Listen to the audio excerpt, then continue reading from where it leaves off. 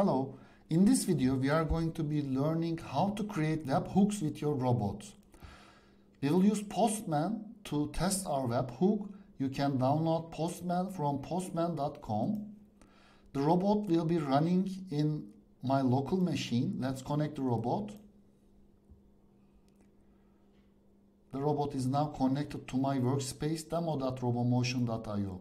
So to create a webhook, you would need HTTP in and HTTP out nodes under net package.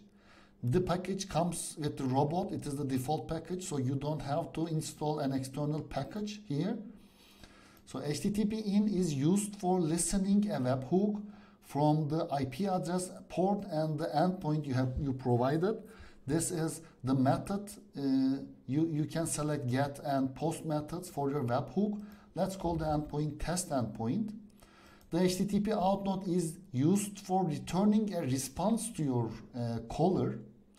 Now let's put a debug here, and then let's try running this flow.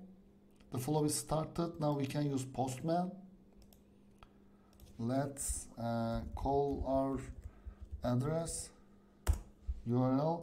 This is the local IP address, 1990 port. We set to the HTTP properties, and the test endpoint, we also choose this endpoint. Now let's send this request. Now the flow received the request, and it shows the request body here. These are all coming from Postman. We can see it from here.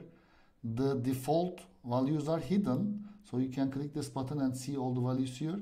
We can also add a parameter that we can send this to the robot.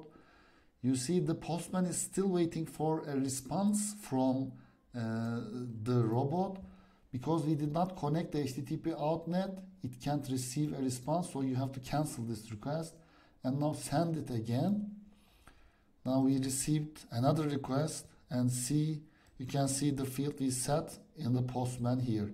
Now let's connect the HTTP out node to HTTP in, and let's start the robot again and send the request. You see, we received the response from the robot, from the webhook we created, but the body is empty.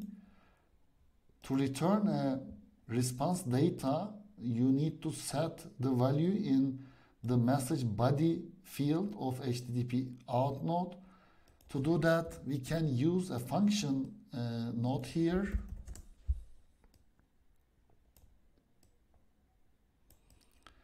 And let's set a value in the message body. Let's write hello world. Save it. Stop and start the robot again. Now the webhook is ready and listening. We can send the request again. You see, we received the response from our webhook. The flow is running on our local machine. The problem here is you can't use this IP address and port. This is your webhook URL, but you can't give this address to a third-party cloud application because this is not a public URL. The cloud app won't be able to reach your robot and this webhook from internet. So to do that for your development phase, maybe you can use a service called Ngrok. You can go to ngrok.com. This is a nice service you can use. Just download the application. It is a single binary.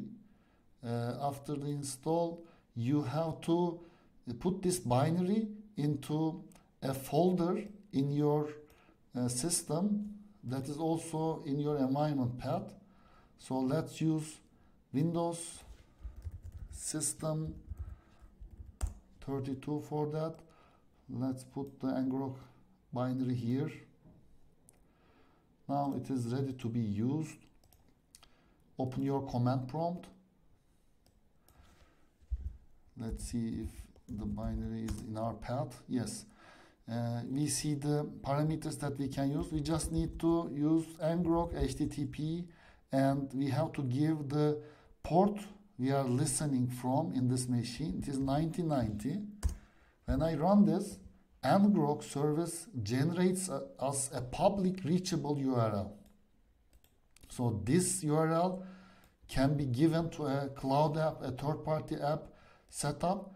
Let's try this one.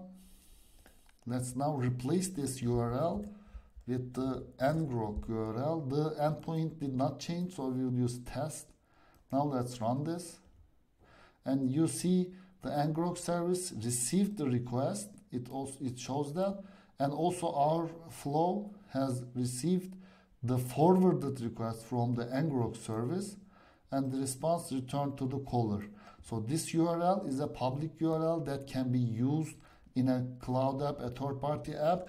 But ngrok service, this is the free service we are using. This address changes in every 2 hours or 8 hours. You have to use the paid service of ngrok to have a permanent URL for your webhooks, or you can install your robot into a public machine that you have, a Windows or a Linux machine that has a public IP and port that can be reachable from internet. You can do that. We will explain how to install the robot to a Linux or Windows machine in another video, but this is how you can create a webhook with your robot.